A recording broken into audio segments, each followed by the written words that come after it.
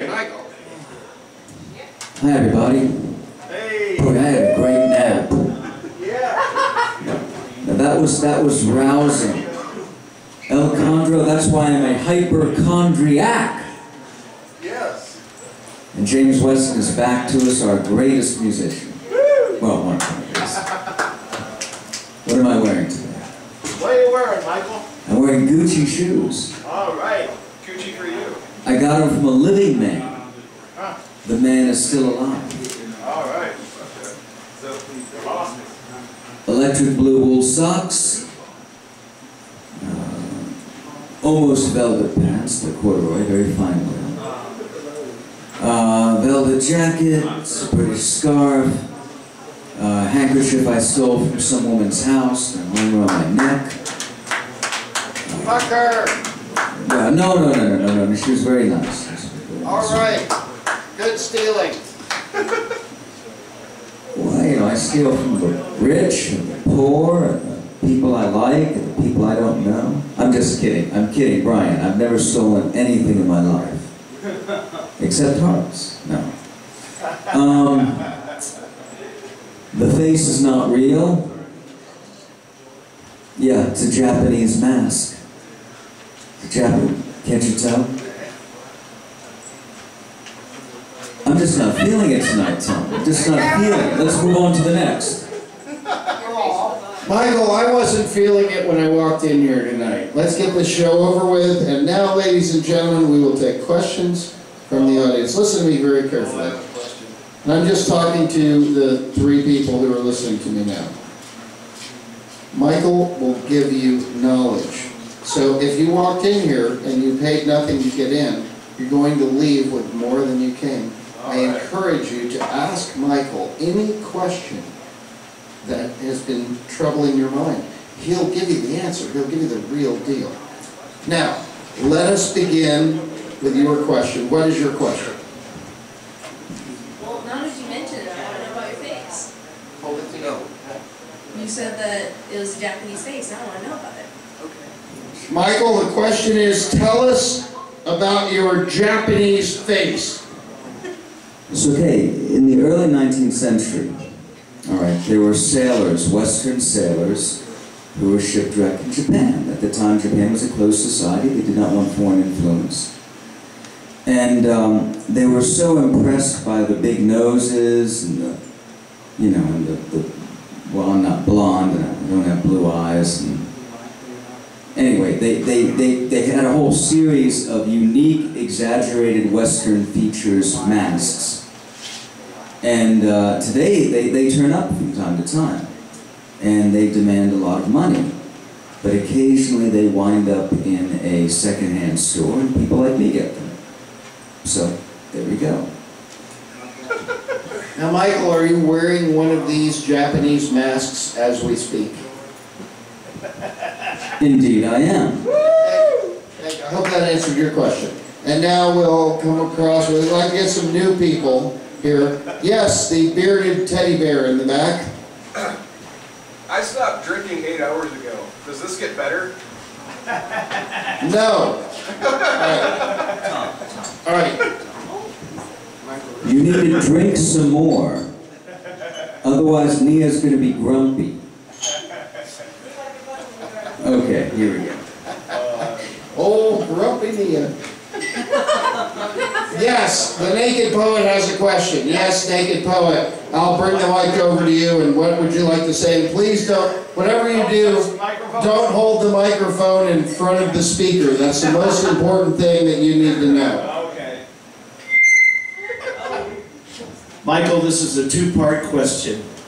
First part is, have you ever worn a tuxedo? Second part is, have you ever been naked on a beach?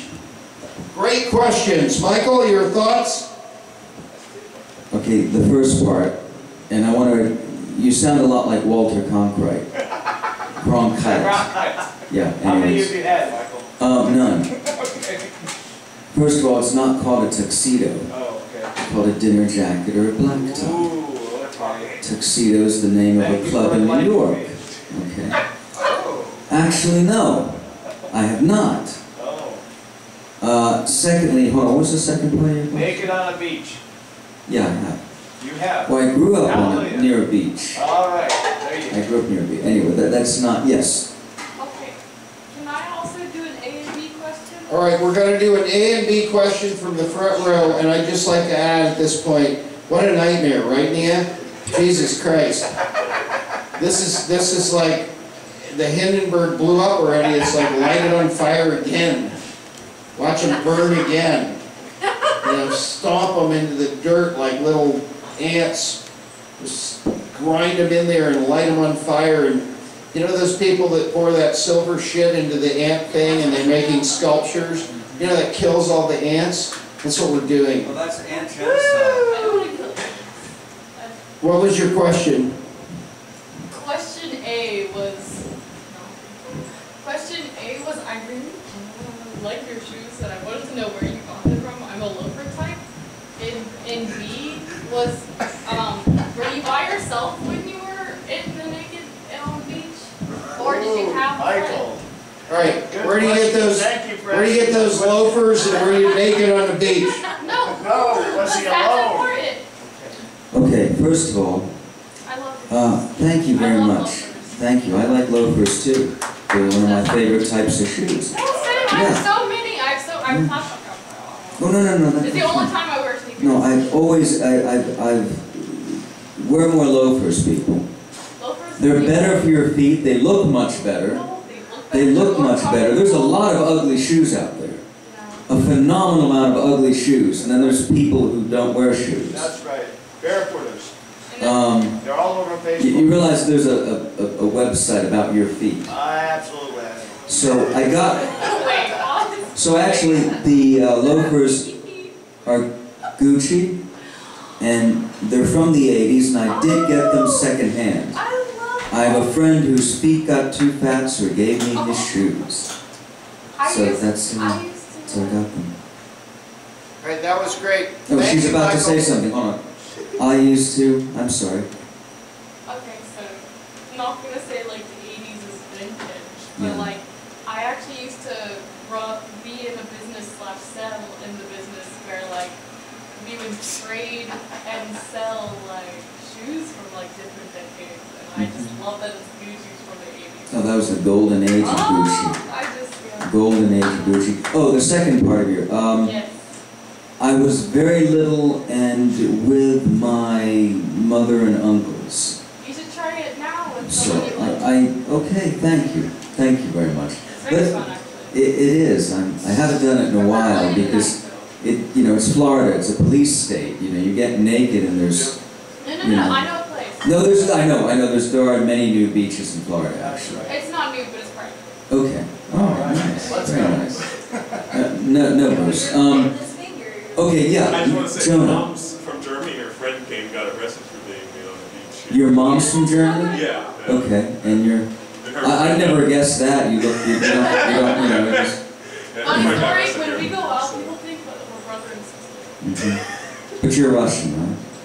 Swedish. You're Swedish, close. Well, they're like Germans. I'm more Speak Like Russian. Germany North, right? Well, Gustavus Adolphus, Yeah. Yeah. Christian the 12th. Yes. Sweden used to be 3 times as big. That was my question was going to be about. And then the Russians took all that away. Yeah, oh, so your question, sorry. No, I was going to say my question was about Christian the 12th. Oh, So really? why did Christian the 12th lose to Russia after they beat Lord. Denmark and Poland? Okay, he got very reckless. He was getting very reckless. He was reading lots of books on Alexander the Great. And, he pushed, the third time he pushed into Russia against Peter the Great, he came into the Russian winter. And he just didn't have the manpower. Actually, most people in Sweden at that time were Finns. And they didn't have any special love for Stockholm. So, in the matter of 4 years, Sweden went from being a world... Most people don't know Sweden was a world power. It went to being, well, 1/4 of the size. Let's end it on a bang. I want to hear something really low down and non-cerebral and uncouth someone asked me something really vile. Michael, how big is your dick?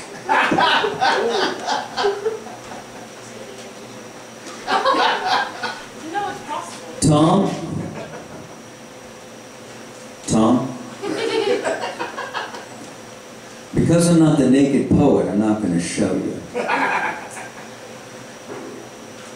No shame in his game. But That's right. I have a strap on my ankle, and that keeps it from just... have you seen the documentaries of whales mating? What a profound bunch of bullshit. And now we know the truth of you. Tom, I don't care if you don't believe me. Hang on, we're getting somewhere. Go on. I don't really care, Tom. It doesn't matter. It doesn't matter, Tom. Because as Tapeworm said, you know, this is misery, hate my life, you know, unhappy, you know, the complete inversion of Brian Bjarski. And so, you know, we're nihilistic. This is a religion about nihilism. And key to nihilism is not caring. May I offer this? There's a great movie, and you all need to see it. It's called Hedwig and the Angry Inch. And it says, I'm doing the best with what I have to work with. Yeah, that's right. Hallelujah. It's beautiful. All right. Makes me cry when I hear it, because it's true. Judge people on, you know, your aesthetics about what you've read in the paper or what your expectations are or anything else. You've got to take people as they are. You have to take them as they are and accept them. And there's such deeper levels to people than their physicality or even their own idea of themselves. You've got to dive in there like Jacques Cousteau going into the black water of Lake Titicaca. You have to go down there in that submarine and say only one thing. I am going down there to investigate, and whatever I discover, I am going to bring back and share with the world. Yeah. And Michael, you have a little dick. And tell everybody. No, I'm just kidding. I'm just kidding. Michael's dick is ginormous, and that's sad because he's a woman. No, that's not what I'm saying. What I'm saying is, Michael, what I'm trying to say, eloquently, in the most eloquent way that I can, is be who you are, enjoy who you are, and let everybody be who they are and enjoy who they are. And if for some reason there becomes a conflict, you know, work it out in the bedroom. No, that's not what I'm trying to say. I'm trying to say life is good, and we're all a part of it. And at the center of life, we're all one. And let's appreciate what we have in common, respect our differences, and do the best we can to embrace diversity as a strength, not a weakness. How's that? Thank you, everybody. Michael Garvin, everybody, give him a round of applause. And now, ladies and gentlemen,